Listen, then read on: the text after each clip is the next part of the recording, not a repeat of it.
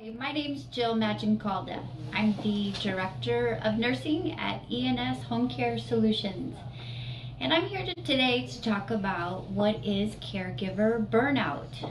Um, Sadly, we have many chronically ill patients that we are caring for. And one of the things that we tend to do is we tend to do absolutely everything we can to take care of these wonderful people that are in our lives. Then at the same time, we tend to neglect ourselves.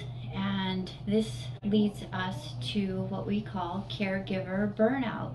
So caregiver burnout is basically if you're getting fatigued easily during the day, irritated, kind of like I'm not feeling myself. I didn't usually feel this way and get agitated so easily.